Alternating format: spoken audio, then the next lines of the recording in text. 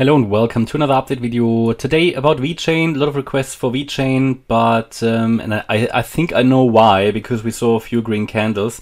That was nothing unexpected. I made a VeChain video I think a couple of weeks ago. I don't make these too often at the moment because there is just nothing to report other than we are still going down, and we are still going down. You know, we've obviously had a bit of a move to the upside, but that's nothing substantial. Just I would always encourage people to zoom out when we see a few green candles, to look at the context. And I mean, we've only a few days ago made a new low. As forecasted, you know, that the view is still to come down once more in a wave 5.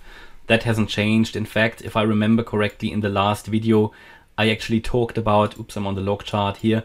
I actually talked about a wave 4 retracement would be coming, because I haven't touched discount since my last video and it seems to be following it nicely. So nothing really to add here. I think we are in this wave 4. On the lower time frame, there is not really anything to work with. There is no impulse that has been created, and if you remember correctly, we looked at this many times, and I've always said, to really get a good indication that the low is in, we need to break above this wave 2 high. That's at 3.3 cents, and VeChain is a good example for coins that when they have dropped below the 88.7% retracement, they are in trouble.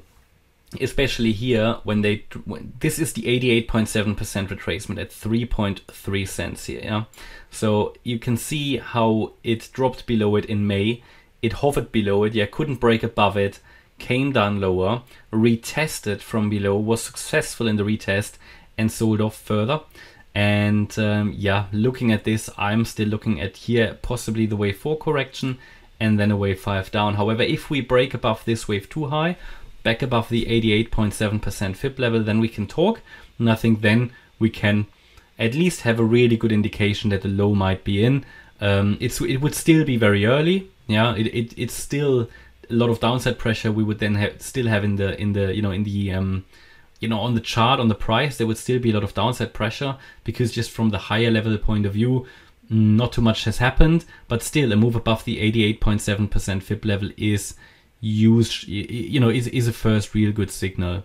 Other than that, yeah, I mean, if I could go to the 30 or maybe the 15-minute chart, looking at this, it did certainly move up yesterday, I know that, but what is done here isn't really anything impulsive. The problem is this move up looks rather corrective. Yes, surely it could maybe be a wave 1, then here a wave 2. Let's look at the fib extensions, because what we need to see a wave 3, at least the 1.618 extension.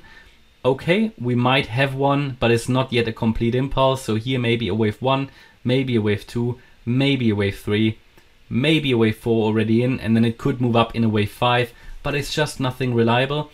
This is certainly, as many other coins are doing as well, possibly a small impulse that might be happening, but where we've already seen impulses on other coins, VeChain hasn't really done that yet. We only have so far basically here a 1, a 2, possibly a 3, possibly a 4, and we should then get another 5, but this could easily be an ABC as well.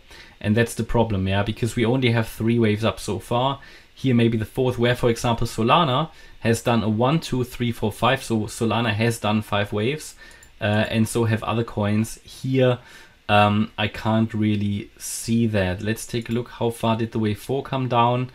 To the 38.2 retracement. I mean, there's a realistic chance for another leg to the upside, but it's just nothing that is certainly that's substantial enough to consider it bullish. Okay, it might be a start, but really in reality we only have 3 waves. It did move up, sold off some of these profits already, and it might now start a wave 5. But until we get the 5 waves, given the context of this chart, I'd be extremely careful.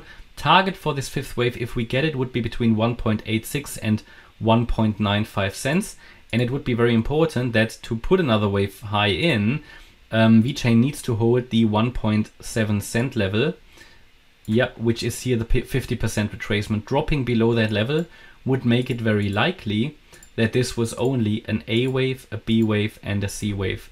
The problem is that I have is this wave 1 is very corrective, so the chart really needs to prove that it's capable of doing 5 waves up.